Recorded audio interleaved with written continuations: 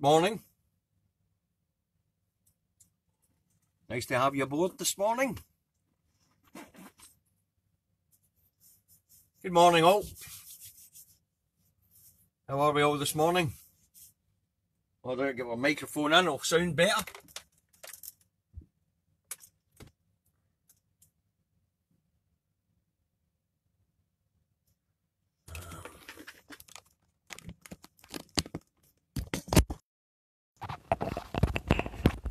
Morning, folks. Morning, everyone. Hope we're all feeling fine today. I'm not going to mess about this morning, folks. As you know, I'm out on the road. As you can see, I'm in the truck. So, good morning, Indy Truck Davy and the truck. Alright, coming to you today from somewhere in central Scotland, that's all I'm going to say. Alright.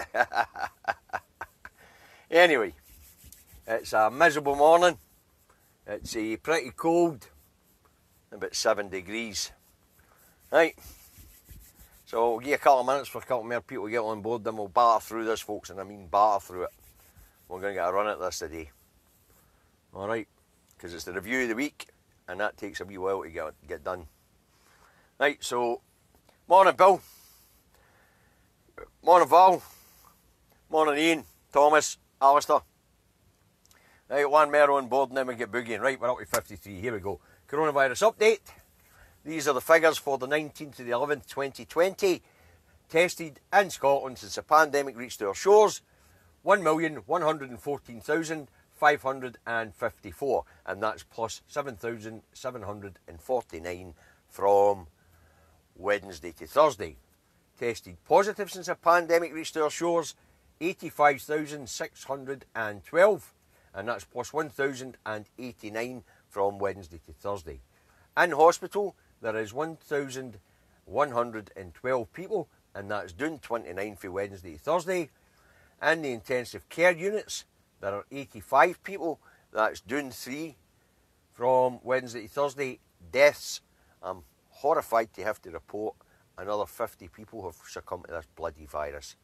Right, taking the hospital death toll to 3,420 bloody 7. Big number. Big number. Community and hospital deaths combined now stands at 5,135. Obviously, there's at least another 100 to go in that. But we'll get those numbers next week. Alright, review of the week's news. Right, let's get back to the start of the week. Alright, here we go. Review of the week's news. Monday started on Bojo going into hiding.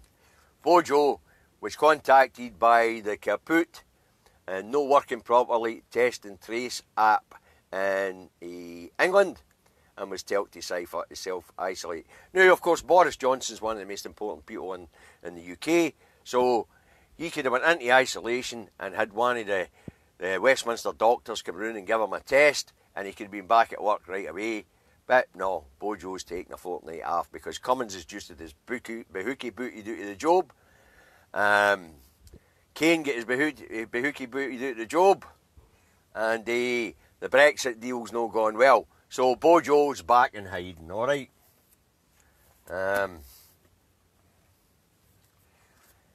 Right, Monday. The EIS teaching union in Scotland are surveying members over concerns at the level 4 lockdown coming in. Alright? Now, the head of the EIS, Larry Flanagan, says his teachers are not happy. Later in the week, the teachers have got something else to say about that. But anyway, at the beginning of the week, Larry Flanagan's mob said, Larry Flanagan said the teachers are not happy. He's consulting them on strike action. So, as I say, there'll be more of that as the week goes on. Monday, American company Moderna announces it has developed a COVID vaccine which is 94.8% effective. It can be stored and transported more easily than the Pfizer vaccine. So it's probably going to be a front runner. Later in the week we'll hear about the Oxford vaccine as well. Okay. Monday. UK government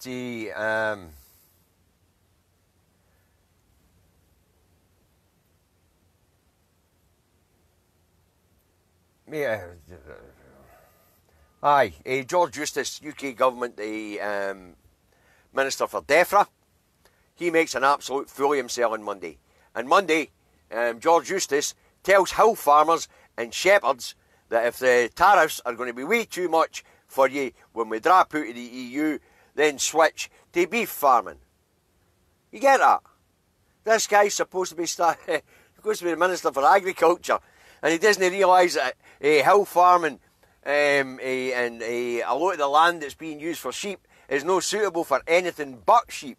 Maybe goats. They could maybe change to goats. Alright. Anyway, George Eustice just makes an absolute fool of himself. Farmers are raging, and rightly so. They were told that everything would be fine after Brexit. That's not the case.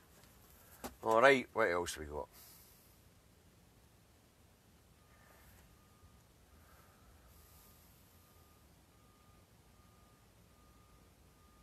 Right, Monday, First Minister's daily briefing. She gives out the stats and then tells people to stay where they bloody well are and abide by the rules. Alright.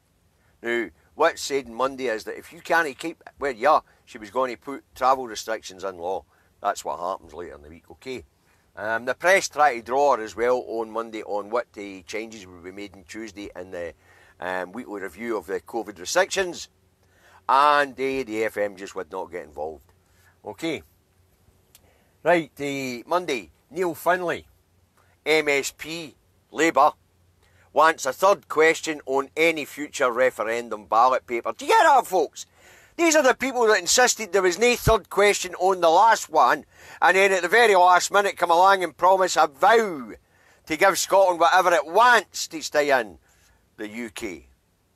Back in 2014. We all know how that worked out, of course. The cuckoos in the nest after making promises and getting people to vote no. Then went into the Smith Commission and voted down every power that was available to the Scottish public except for the ability to change tax bands a wee bit within the existing powers and, of course, road signs. And as I said before, why there isn't a big F off Westminster sign on that border yet, I don't know. What's the point of having powers there, road signs, if you can't send Westminster a message via it? Alright. Right, moving on to Tuesday. Okay. Tuesday. The papers in the morning were full of speculation about what was going to happen when the First Minister took to the podium at lunchtime. Alright.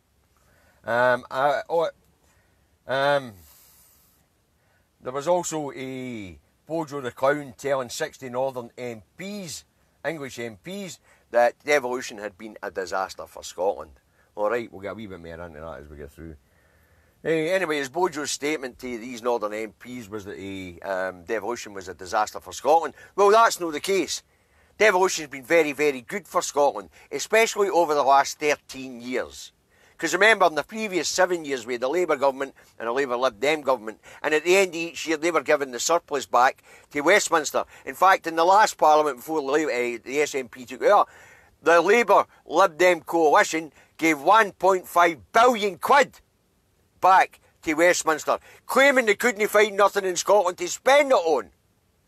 With all that bloody infrastructure, children gone hungry, and Labour were getting money back. So, devolution hasn't been a disaster for Scotland, it's been excellent for Scotland. For a start, since the SNP came to power, 83,000 new social houses have been built. No prescription fees. Elderly get their bus pass at 60. No bridge tolls. No bedroom tax. Free tuition fees. Right, 600 hours of childcare rising to 1,200 hours as soon as this bloody pandemic's out. Right, so, no just as the SNP and devolution been good for Scotland, they've been bloody excellent for Scotland. The quality of life went straight through the roof. I was reading a report, which we'll get to later, that says that 9 of the 10 most deprived areas in Europe are now in Northern England. They used to be in Scotland, by the way. Okay.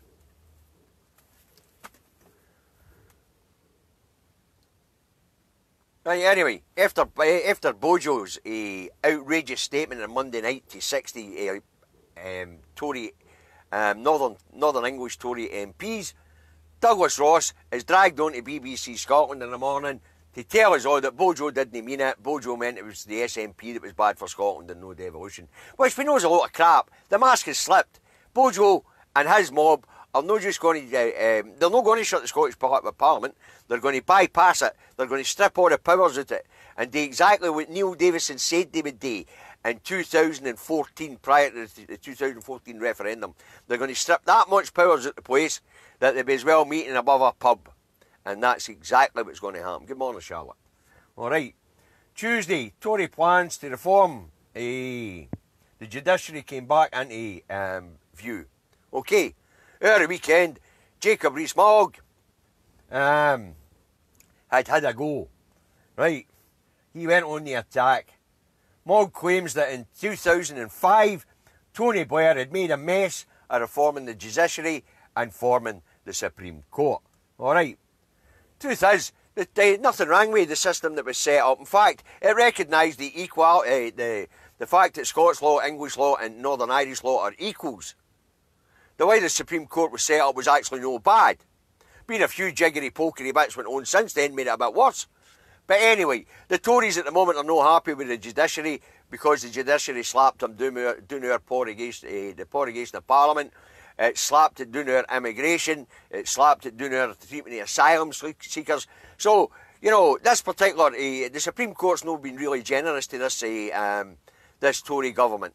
So this Tory government wants to reform the judiciary and do away with judicial reviews, which means that you and me lose our basic right to take the government to court if they infringe on our rights. Now, apparently MP Robert Buckland QC is writing up a new set of directives for the Supreme Courts to follow, and they're also going to put it into law that the Supreme Court will not be able to interfere in constitutional matters, i.e. if Bojo wants to prorogue Parliament again, then the judiciary wouldn't be able to interfere. And remember, there's no time limit on how long you can prorogue Parliament officially. So Bojo could basically shut the Parliament down for the rest of this term of Westminster up to 2024 once they've sorted this out and put it into law. There's scary times we live in, folks. Real scary times. You know, where human rights are under attack from the Conservative Party. Because they say they're going to get rid of the Human Rights Act right after Brexit. The judiciary's been under attack, and the poor are suffering really, really badly under this mob. In fact, you could call it genocide. Since this mob came to power 11 years ago, 250, add in the 60-odd thousand excess deaths for COVID that they're not counting as COVID deaths down that road, and you're looking at 300-odd thousand people have died under the last 11 years of Tory governments. All right, so the Tories are going to blow the judges out the water so that they're not accountable to anybody. You know, remember in the Brexit bill, they put themselves above the law, out of reach for any culpability for Brexit, and the Internal Market Bill, Section 32, they put themselves above the law. There you go. Ministers will be put above the law. So this is just the final step in making sure that the government can't be scrutinised by Parliament or cannot be scrutinised by the judiciary or the people. Right. Where are we? Right, lunchtime on Tuesday, and the First Minister addresses, tail end of lunchtime, 1:30. The First Minister addresses the Parliament, and she tells the Parliament that 11 local authorities are moving from level 3 to level 4, and that 2 local authorities are moving from level 3 down to level 2. Okay. Now, level 4, the council areas that are coming into level 4 effect as of today at 6 p.m. are Glasgow, East and West and Bartonshire, East Renfrewshire, North and South Lanarkshire, East and South Ayrshire, West Lothian and Stirling. So they're all now in level 4. At 6 o'clock today they will all be in level 4 lockdown, and apparently it's going to stay that way for 3 weeks, okay, until the 11th of December. And that the idea is to quash the infection rate. Okay. So East Lothian and Mid Lothian are to drop from level 3 to level 2 next Tuesday if the infection rate stays low there. Okay. Other areas are in level 2 and level 1. Okay. Right, if you need to know what level your council area, your local authority area is in, go to the gov.scot website and then go to the tiered system, put your postcode in, it'll tell you what level your local authority's in and what that means to you, okay? Also Tuesday, the First Minister put travel restrictions in place. If you live in a Tier 4 or Tier 3 level, you can't move about very much, alright? If you're in Tier 4, stay in Tier 4. If you're in Tier 3, stay in Tier 3. If you're in Tier 2, stay in a Tier 2 authority level area you live in. You're in Tier 1, well, you know, is it a good idea to leave a Tier 1 area to get into a Tier 2, Tier 4 when you're thinking the chances are you're going to bring the infection back? Okay, so travel restrictions are now in place, folks, and they make bloody good sense. Although the wee bit that doesn't make sense is international travel still open. Nuts. Okay. But remember, folks, stay in your locality, and that way there's less chance of you taking the infection out of your locale or the infection coming into your locale. Okay. Tuesday, the Scottish Government put legislation in place to ensure that the Holyrood election next year can go ahead, depending on the situation with COVID. Now, apparently, if this vaccine comes in by the 1st of December and there's a rollout, then we should be able to have the election as normal next year. But if no, there's legislation in place to allow an earlier cut-off date for postal votes, to allow postal votes to be counted first, and then there's rules in place which allow the vote to take place over 1 or 2 3 days to ensure that there's not too much close contact in the polling stations. Alright, so legislation put in place to accommodate next year's election. Tuesday, fisheries are back in the news. Speculation that West Coast shellfish fishermen will re-register their boats in Northern Ireland to avoid tariffs and taxes when we leave the EU on the 31st of December. Well, sorry, when we leave the EU transition period on the 31st of September. Now, this, of course, is just exactly what they'll do. It makes perfect sense. Why would you keep your boat registered in Scotland, and why would you land your catches in Scotland when you can land them in Northern Ireland and get straight into the EU without tariffs? Just re-register your boat in Northern Ireland, fish the Scottish waters as usual, and then quick hop across to unload at the other side of the Irish Sea. So, you know, this is another thing that's going to undermine the Scottish tax base, folks. I mean, you've got to remember the UK government is deliberately trying to undermine the Scottish tax base, make us look poorer. They've moved a lot of the military out of Scotland. They paid pennies.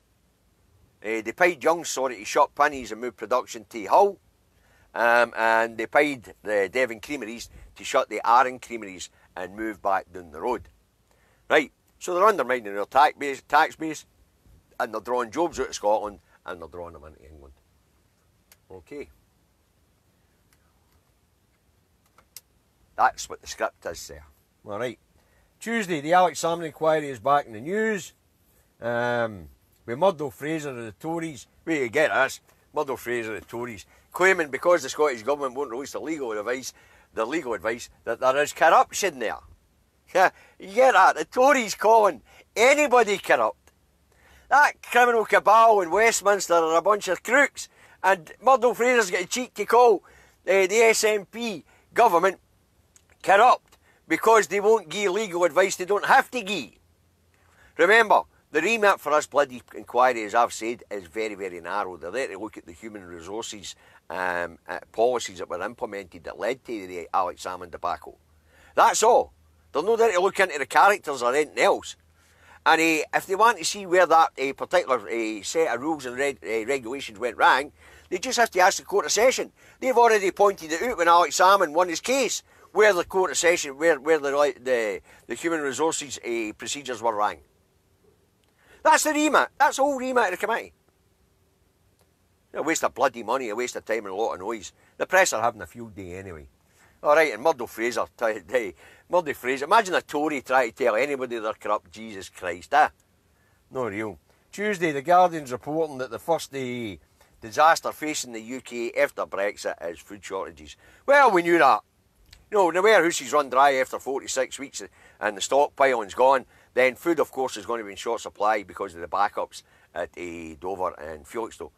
Or was it Folkestone, where the Eurotunnel is. Anyway, So there you have it.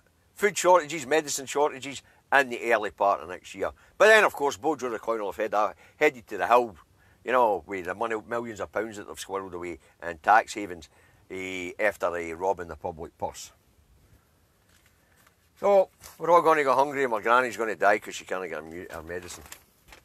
Not a great prospect for 2021, is it? And we're in the middle of a bloody pandemic day. Tuesday evening rolls round and number 10 doubles down on the devolution of disaster. Alright, Tuesday evening, number 10 gives a statement. A spokesman for number 10 gives a statement to say that Bojo the Clown will speak for Scotland and the Union because Bojo the Clown is the Minister for the Union. So there you have it, folks. It's no elected representatives that are going to represent us in Westminster. It's going to be Bojo the Clown. How wonderful is that, eh? Right, motoring on to Wednesday. Let's see what happened on Wednesday.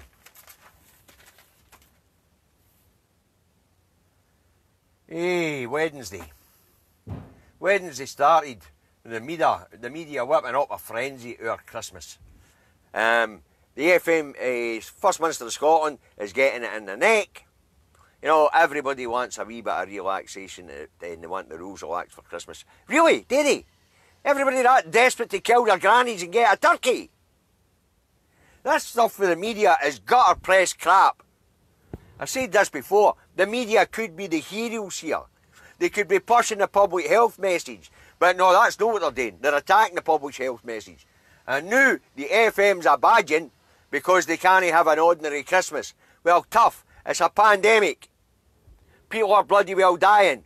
Tell you one thing, I don't need a turkey that bad and people around my table that bad that I want to see my granny dead. So, you know, this stuff in the press challenging consistently challenging the public health message, and the BBC is just as guilty as anybody else, is an outrage, an absolute outrage. And as I say, the press could be the heroes in the piece here, but they're no. They're no. They're the villain of the piece. In fact, you get right down to it when they're attacking the public health message and they're undermining the public health message. They're bloody well killing people, and they should be held to account. Wednesday, the National Audit Office releases its report into COVID spending, and in specific, the spending without tendering under the COVID-19 emergency legislation. Alright, what the watchdog found was that a fair chunk of the 10.5 billion worth of contracts that were handed out up until the 31st of July went to cronies of Tory MPs and Tory ministers. Alright. The watchdog also found that there was insufficient information on why certain critical spending was done. The watchdog went on to find that there was no methods put in place to be able to check for cronyism, to ensure there wasn't conflicts of interest when these contracts were being handed out. Of course there was conflicts of interest. The first thing the watchdog found was that Tory MPs and Tory lords had been handing out these contracts to their contacts. You know what I mean? So the Tories have been stealing like mad out of the public purse, and the Audit Office lays it bare. Right? 8,600 contracts had been handed out up until the 31st of January. 31st of July, with a value of 10.5 billion quid. 1,600 of these contracts went to people with connections to the Tory party. Unbelievable. That's corruption. As I said, you know, that's not a government doing that road. That's a bloody criminal cabal. They make the mafia look like mugs. Right. Next up on Wednesday was a Prime Minister's questions. And as I said on Wednesday, I was only covering one question for Ian Blackford and one for Starmer. And I'm doing the same again today. Starmer went on Bojo's remarks on devolution. Right? Starmer said that devolution was the Tory party's greatest achievement. Well, we know it wasn't the Labour Party's greatest achievement. I should have said Red Tory Party's greatest achievement. But as we know, it wasn't. It was the European Council that forced it onto the UK. And the European Commission threatened them threatened Tony Blair, if you don't get this devolution in place, we're going to kick you out of Europe. Alright, that's how devolution came around. It wasn't the Labour Party at all. They were forced into it by the Council of Europe. The Council of Europe and the European Commission were kicking them out unless they got straight into devolution on the table. Okay. Anyway, Bojo answers them, because that's an open goal. Because Starmer, fully bought up and paid for member of the establishment, is also anti-democratic and anti-Scottish independence and against the will of the Scottish people, and Bojo pointed that out. And Bojo scored. Starmer had to sit there and take it like a mug, because there was nothing he could say, because what Bojo was saying was the truth. Starmer's just as bad and as anti-democratic as the rest of them. They don't recognise Scotland's democracy. As far as they're concerned, there's only one election, and that's the UK general election, better known as the English general election, because there's 550 English MPs. Right? So it doesn't matter which Wales, Northern Ireland and Scotland want, they can't have it. You can never vote anything down that England wants in that parliament, because England has the majority of the MPs. Right? So, Starmer got his arse kicked for the first time for Bojo. And he deserved it. He opened the goal up and Bojo scored. Easy. Alright. Right, next up on Wednesday was Douglas Ross. He was interviewed by Channel 4, and what a fool he made himself. Dross was trying to defend Bojo's comments on devolution, saying that devolution had been a disaster for Scotland. Well, as I explained earlier in the broadcast, it wasn't a disaster for Scotland, it was a disaster for England and the Westminster Parliament, because the Scottish Parliament, no matter what colour of government it's had, has shown up the UK government as being inadequate. We've got better health, better education, the whole bloody lot, you name it, and that's all been done through devolution. So, Dross is being interviewed by Channel 4, a newsreader, a interviewer, and Dross gets his buttons pressed. Right? Dross tries to defend Bojo, but the interviewer points out that Bojo isn't a unionist at all, he's an English nationalist.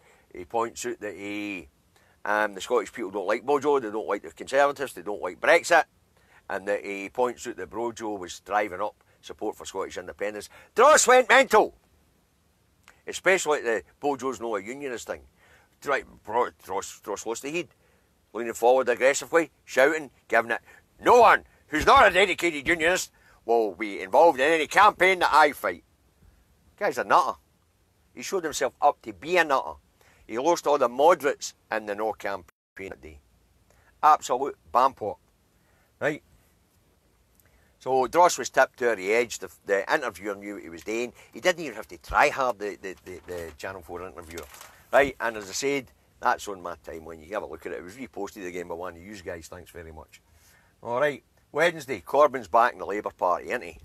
Starmer throws his toys out the pram, and he's in a huff. Corbyn asserts that anti-Semitism in the Labour Party is not as bad as people were making it out. It was just a case of the press and the opposition parties stirring the pot. Right. Anyway, Starmer throws his, as I say, Starmer's toys are out the pram. Corbyn's back in the Labour Party, but he's not been allowed back into the Parliamentary Labour Party. So Corbyn will be sitting in Westminster as an independent while being a member of the Labour Party. Couldn't make this stuff up. Now the Labour Party, the splits in the Labour Party are becoming more and more serious, and there's every chance that the Labour Party may well,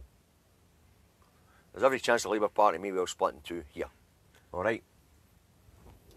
Wednesday, the Lords vote down the Internal Market Bill again. 327 to 223. Right? They also stated that they were going to make amendments to the power grab clauses. Right? But it doesn't matter, folks. As I keep saying, it doesn't matter. Bojo's got his supermajority. And because Bojo's got his supermajority, any amendments, any clauses that are removed will be reinstated and voted through. So the Internal Market Bill will go through the way it is, with the power grab in it and the international law breaking clauses in it. So, fun to come down the line, folks. Right, hey. What have we got? Right, back here in Scotland on Wednesday. Larry Flanagan was at it, as I say, with EIS. Anyway, during drive time on BBC Radio Scotland, drive time, BBC Radio Scotland, and John Beattie asked teachers to phone in on Larry Flanagan's survey and potential strike action because the schools are staying open in level 4 areas. Anyway, all the teachers that phoned the phone in were all saying, actually we want to keep the schools open, it's better for the kids' mental health and it's not that big a risk, right?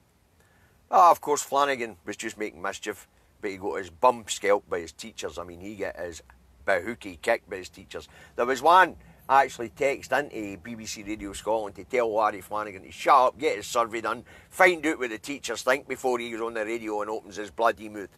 So the teachers gave Larry Flanagan a good spanking on Wednesday. Quite funny. Alright. Moving on to Thursday. We're motoring through this quite well, folks. How we doing on the break front? Oof. Right, where are we? Thursday. Thursday starting speculation about Christmas and the possibility, if we play nice, that we might actually be able to get 2 or 3 families around the table instead of 1 or 2. Alright. Experts are warning that for every day of relaxation over Christmas, there will be 5 days lockdown in January to compensate for it, to try and bring things back under control. I don't know about you people, but for a trade-off, that's not a very good trade-off. Saying that, you put you lockdown back into lockdown, I'm about to get some bloody peace now that I'm back out on the road. It's a nightmare out there. You wouldn't think anybody was in Tier 3 or Tier 4 lockdown. It is a bloody nightmare out there. 6 minutes left in my break. Okay, the other big story in the news on Thursday, Bojo's pledged to spend an additional 16 billion quid on defence over the next 4 years. Right, now 16 billion quid on defence. Are they having a laugh? There are kids starving. 1 in 4 kids living in poverty. There are working families having to use food banks to get by, and he wants to spend 16 billion on weapons. This tells you all you need to know about these elitist half-wits down that road. Bojo says that the UK hasn't been using its might on the world stage for too long now. So he's going to spend a fortune on arms so that he can wave his willy about in the world stage and claim to be a big shot. You know, it's like a guy with a tiny penis going out and buying a big Ferrari to pull the birds. That's what the UK is. It's a phallic symbol. A poor phallic symbol. Absolutely outrageous behaviour. People are going starving and he's spending the bloody magic money tree seems to be able to appear for everything except for helping the people. Right, Thursday new poll rates the leaders in Scotland and England and what the peoples in Scotland think about the UK government compared to the Scottish government. Alright, so the First Minister of Scotland has a 74% approval rating on her handling of the pandemic. Meanwhile, Bojo, with the people of Scotland, has only got a 19% approval rating. Right, now, the Brits in Scotland are seething about that. 19% approval rating for Bojo and 74% approval rating for the First Minister. Right, now let's see how the people graded the 2 different governments. Alright. The Scots rated the UK leader and the Scottish leaders, right? We've just had that back. Bojo 19%. That was his approval rating. 17% said they didn't know. And 62% said Bojo is making a right muggy it. Right. Nicola Sturgeon's approval rating was at 74%. And 72% of Scots think she's handling the pandemic well. 11% said they didn't know. And 13% of Scots said they thought the First Minister was doing a bad job. That'll be right. That'll be 13% that are hardcore British nationalists. Alright. And of course, on Thursday we had the European poverty ratings for area released. In the top 10 are the North England cities in the top 10, and number 10 was an area of Belgium. Okay, now as I said earlier, all 10 of them used to be in Scotland. Castlemilk, Easterhouse, Drumchapel, Granton, in Edinburgh, Wester Hailes in Edinburgh, and then Dundee and Aberdeen, right? So our 13 years of Scottish government, Scotland has climbed out of the ratings, the top 10 anyway, on the most deprived areas in Europe. The top 10 are now in the north of England. So that's further proof that devolution actually has done well for Scotland. Rather than Scotland have 9 out of the 10 poorest areas in Europe. By the way, all 10 of them used to be in the UK. There was nine in Scotland, and then the other one was in Liverpool. Right? But anyway, as I say, that's how good devolution has been for Scotland. We don't even rank in the first 10 of the most poor and deprived places in Europe anymore. Say 9 of them are in Teesside, the northwest of England, and in the north of England. Yeah, as I say, number 10 somewhere in Belgium. Right, Thursday. One of the world's biggest accounting firms, KPMG, says failure to secure a Brexit deal would halve growth in the UK.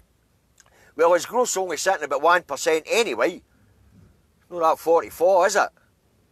The economy's flatlining and it's about to go minus after Brexit. Anyway, KPMG says that if there's no Brexit deal, then UK growth will halve.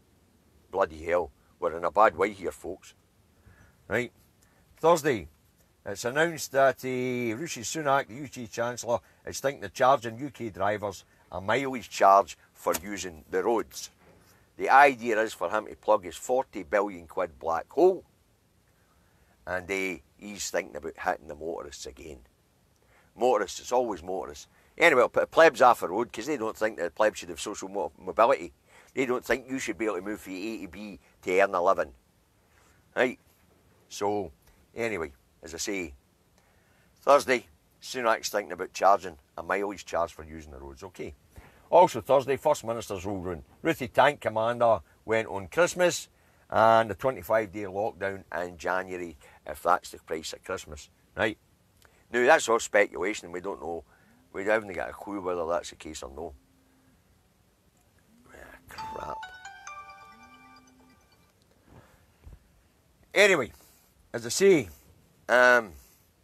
Ruthie went on Christmas and on the consequences of Christmas. All right. Bouncy boy Richard Leonard, the Red Tories, he went on travel bans. He's no chuffed about the travel bans, and he says they don't make any sense because international travel's still on. Well, the bouncy boy might have a point. You know, the Greens, where'd the Greens go on? The Greens went on testing, and will Parliament do more testing and more teachers for schools? Well, the Greens were put straight by the First Minister, wasn't she? She said it for the first time. I've been shouting at her to say this forever. Just make it clear. Westminster controls the purse strings, and you don't have the money for 2,000 teachers. You don't have the money to roll out mass testing. Just be honest, First Minister. That way the people will know exactly what the bloody situation is. Right, wee Wally who went on. He went in mental health. Now, you've got to give Wally any of that. You know, when it comes to it, he's consistent on the mental health message. You know, he's been consistent on it for years. So, for all wee Wally then, he's a useless no-gooder. He's a useless no-gooder that's been pushing this one thing for years. So, I mean, when he's finished, and he'll probably finish at the next election, he's probably get his bahookie kicked out of office. But, I mean, when he's finished, at least Wally has put his effort into trying to improve the mental health of Scotland. So, I'm not going to go too harsh on wee Wally this week.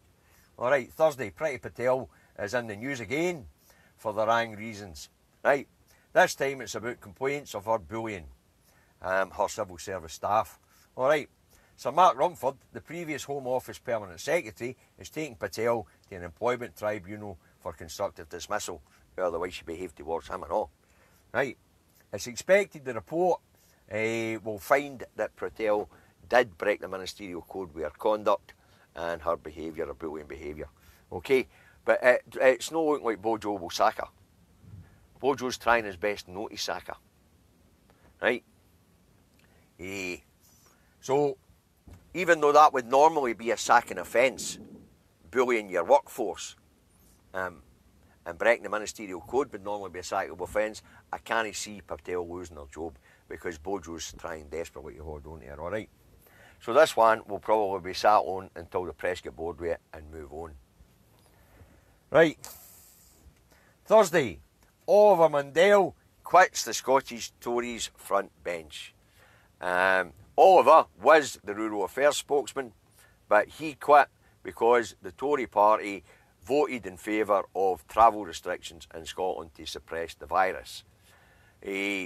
Mundell didn't want travel restrictions put in place because his constituents go back and forth to England. But I don't know what his bloody complaint was, because the people going over that border are generally going over for work or education or medical treatment, and they're all exempt. You can still travel for their reasons. But anyway, Mundell's threw his dummy out the pram and he's quit the Tory front bench. Who cares? Who even knew he was on the Tory front bench? All we know is that him and his father are trying to build a political dynasty, but between the two of them, the legacy will be failed. Alright. Thursday, Jean Freeman, Scotland's Health Secretary, laid out the programme for vaccination when a vaccine comes online. The elderly and healthcare workers will get it first. Makes perfect bloody sense, folks. They're the most at risk. There's people on the front line, and I mean the front line. And of course, the elderly and the infirm. So that sort of makes good sense that they get theirs first. Alright, so that's what I've got for you in that part of the show. Let's get to today's part. As you know, I only do the paper review today. So, I'll get to the paper review now. Okay, so Friday, the papers, what we got? The Herald goes on. Oh, the Record, sorry, goes on. Most Scots, 1 million Scots to be vaccinated by January.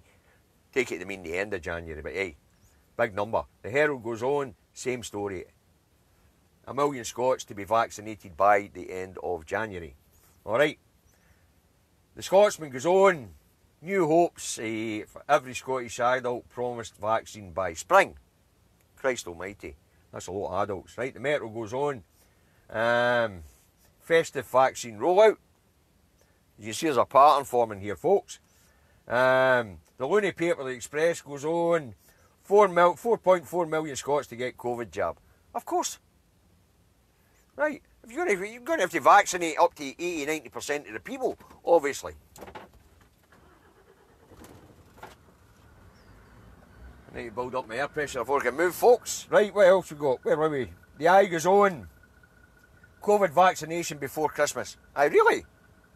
Right, the Daily Field goes on. Chaos over lockdown travel ban. This is Richard Leonard and his crap yesterday at First Minister's with the lockdown. Alright. Now, the National goes on. Outrage over Tory plan for 16 billion splurge on defence. And there is outrage. When you've got millions of kids going to bed hungry every night, pensioners having to choose between heat and eat, and families, working families using food banks, then there's a bloody big problem there. So there is. A massive problem there. Huge problem. Funny how that magic money tree always shows up when there's an infrastructure programme that England needs, or if there's some defence spending or something like that needs done. Isn't that fascinating, folks, that the money tree works, but it only works when England needs something, or the Tory government needs to look good. Absolutely out bloody rageous. Let the kids starve, but let's go build some bombs and then go and blow up some kids in another part of the world with it. By the way, they're talking about a robot defence system this time, where you don't even have to look at people you're killing in the eyes. Right. The Telegraph goes on. Army to hire specialists for high-tech future war. That's what I'm talking about. Drones, robots, that sort of thing. So, the poor buggers out there in their waddies in the desert are not going to see the people that killed them. They're just going to hear a buzz as the bomb comes and smacks someone. Disgusting concept. Right, the time goes on. Patel guilty of bullying. Aye, we know that she is a bit of a bully. She even tried to bully the judiciary, Christ. Right. The Sun goes on. 1 little quid will help kids. It's a charity thing. The Sun's raising money for charity, alright. and the stag is on, new jab, joy. You wait all year for a COVID vaccine, and then 3 comes along at once. This is where I get to the bit where I was going to tell you about the Oxford trials, right? The Oxford trials have moved up a gear, and they're hoping to get it licensed and get it into production ASAP, because the trials they've done so far have been very successful. So we now have 3 vaccines on the road, are on the go, and as the Health Minister, Jean Freeman, said, that's good. That means there's a basket load. So if some people are having an adverse reaction to one vaccine, then they could be vaccinated with another vaccine instead. All right. Sorry about the noise, folks. Anyway, I need to wrap it up there. It's time to get back to work, folks. Now, the usual stuff. Look after yourselves. Doesn't matter if you believe in this virus or no. Follow facts. Face masks in enclosed public spaces. Avoid large gatherings. Clean hands and surfaces regularly. 2 metre social distancing. And book a test if you need one. Now listen, look after each other over the weekend. As you know, I don't broadcast over the weekend. That's Sarah and I's time. Well, actually, that's changed a wee bit now. As I said, I will broadcast at the weekend if something is debunked. All right. But anyway, that's it for me for this week. I look forward to seeing you all next week. Look after each other. Stay well. Have a nice weekend.